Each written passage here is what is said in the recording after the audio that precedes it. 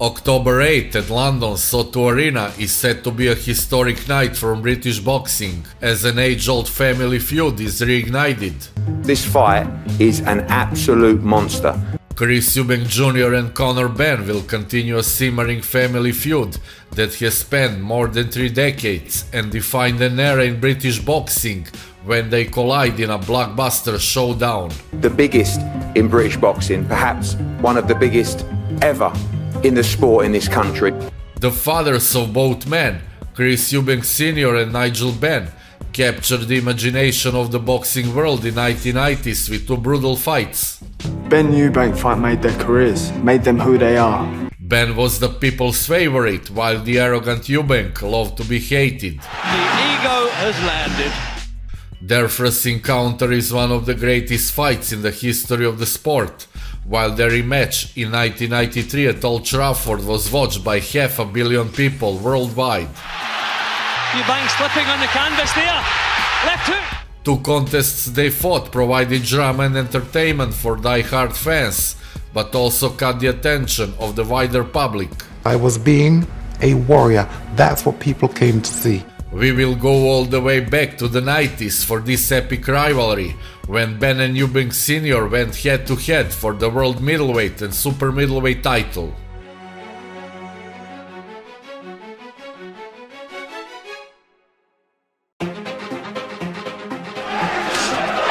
There was never any pretense about Nigel Benn. 2 opponents have lasted 2 minutes. The magnetic 2-weight world champion was an animalistic and brutal fighter, the Mike Tyson of Britain's middleweights. 31-year-old American has found out. Like a prime Tyson from 1986 to 89, Benn just knocked out his opponents one after the other. And paid for it. From the time he turned professional in 1987 until 1989, Benn stopped the vast majority of his adversaries within 2 rounds. Mean and merciless, the Dark Destroyer won his first 22 fights by knockout attacking the opposition with little power shots, and when he was hurt himself, there was no fighter more dangerous. I knew I had the punching power, and it all paid off. This pattern remained the same until he faced Michael Watson from Britain's Commonwealth middleweight belt in 1989. Watson used a tight defense and fine boxing brain to smother Benn's aggression against him until Benn collapsed from exhaustion in the 6th round.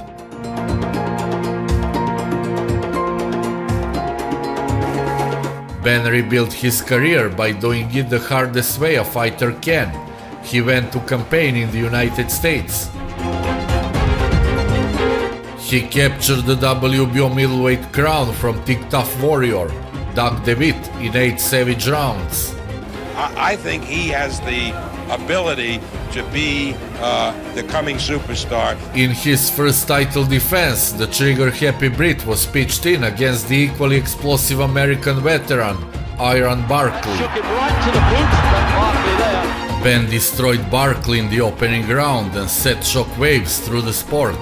Nigel Benn today fulfilled a promise.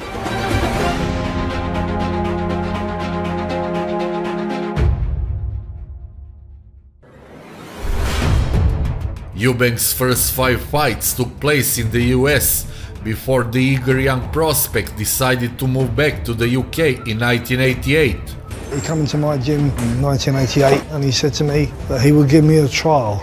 After a string of impressive stoppage victories, in February 1989 he made brief headlines in defeating Jamaican Anthony Logan in an undercard match to a Nigel Benn headline show. And once again, he's met Logan in his...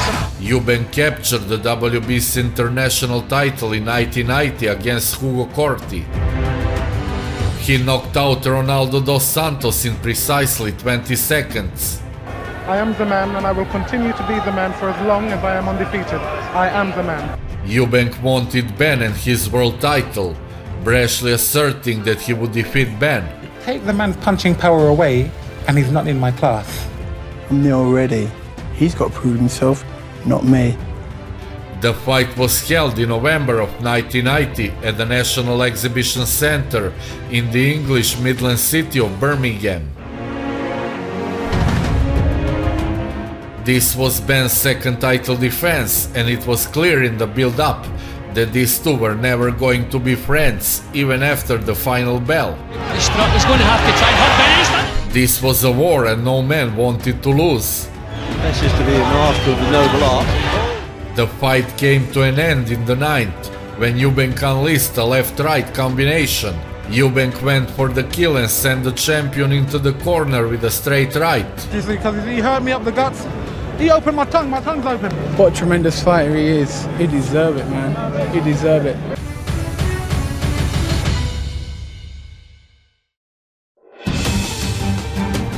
Eubank would defend the title successfully against Dan Sherry, Gary Stretch, and finally in an excellent match with Michael Watson.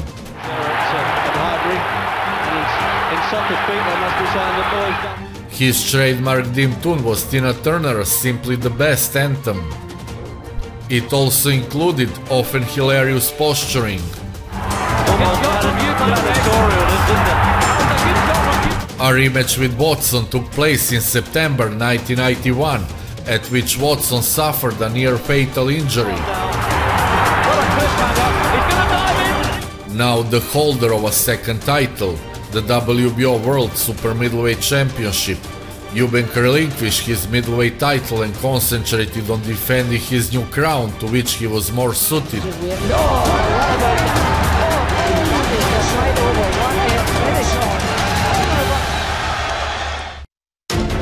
Nigel Benn also moved to super middleweight and the drama continued, blowing away the likes of Robbie Sims and Dan Sherry on his way to beating Mauro Galvano for the WBC Championship in October 1992. The Welshman Nicky Piper lasted 11 rounds and the Londoner Lou Gent went in 4 in what Ben called a right old tear-up. Are we going to get this fight on? Nigel has accepted. I accept. I mean, let's do it. Yeah, I mean, I'm here, I'm ready. It would be 3 years later before Eubank and Benn shared the ring together.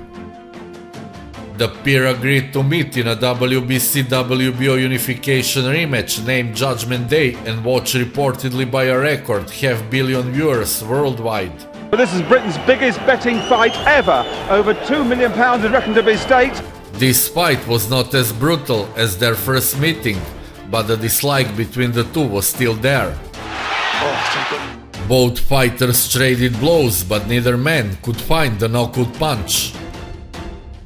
The 12th and final round was one of the best rounds of boxing ever seen at that time. Eubank slipping on the canvas there. Left hook.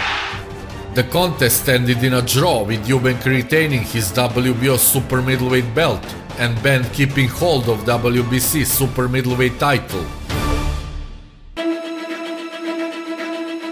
Eubank, despite losing his killer instinct after the Watson tragedy, continued to box and claim scalps. Eubank was defeated and lost his title and unbeaten record to Steve Collins in March 1995. Collins has won it! His final appearance in a super middleweight title fight resulted in being floored twice and losing on points to Joe Calzaghe, who acknowledged that the 12-round fight was the toughest in his career. Eubank finished his career with a credible record of 45 wins and 5 losses. It is over. Eubank has been stopped for the first time in his career. Benn defended his title 2 more times before defending it against middleweight champion Gerald McClellan in February 1995. McClellan was severely injured as a result of the fight. Benn ended his career following the second loss to Collins on November 9, 1996. He retired with a record of 42-5 with 35 knockouts. We left something. He left his joppers, his monocle, and his Harley. He left something. I was being a warrior. That's what people came to see. That's why 500 million people watched the second fight I had with Nigel Benn. Sadly, the third fight never happened. Their 2 sons will continue the rivalry.